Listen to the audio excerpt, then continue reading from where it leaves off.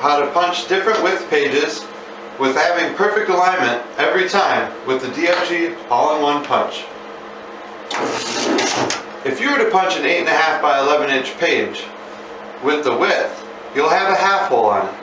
However, if you were to simply lift up on one of the pins on our disengageable die system, you have perfect alignment across your whole page. Now, going to your 11 inch page, without having to remove the die, just simply press that pin back down and lift up another one, and you still have your perfect alignment across the whole page. Now, if you go up to a larger size, for instance a 15 inch sheet, the open throat system allows you to punch larger sizes than the die would typically be able to punch. You just disengage all the pins that you've already punched on your first run and punch again. Note that I still have perfect alignment and neither side have a half hole. Same concept for a 19 inch page. Take all the pins that I just pulled up and easily press them down without having to remove the die. Punch once, flip it over, and lift up all the pins that I've already punched.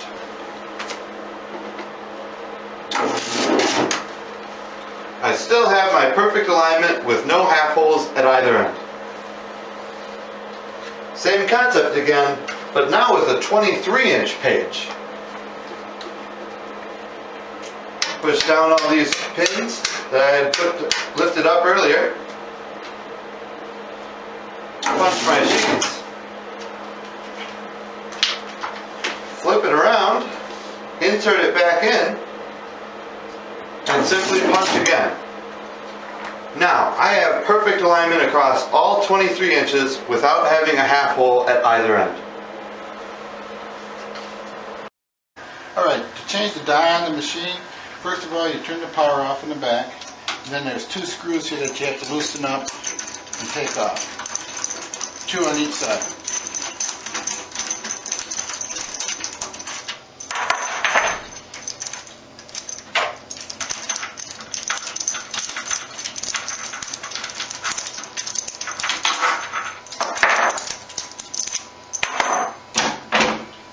Die out.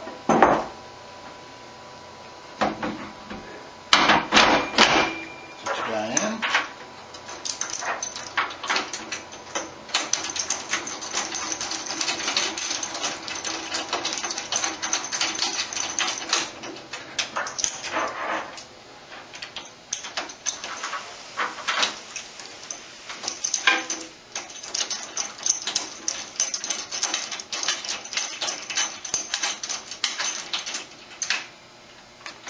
Make sure they're tight. Then you just turn the machine back on. And punch paper.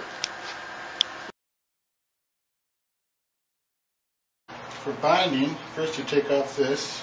We're going to start with a wire. What you do with this is you take your book, put the back cover on top, and then you turn it over. And then you just jog it to the side.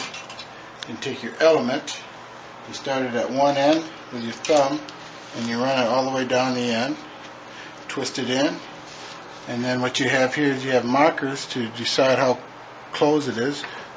So what we do is we close it, and then you flip the back cover over, you got your clear cover sheet, got a nice little book. For cone, you start with a cone. Put that in here, open it up, take your book, make sure your book is jogged good, put it in, bring it in, close it, and you're done. Now for coil, take a book, we got two black covers on it, jog it up square, take a coil, start it at one end, do about 3-4 holes, turn the roller on,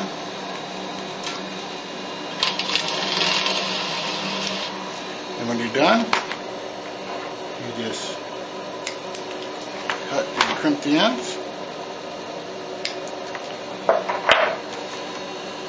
and you're done.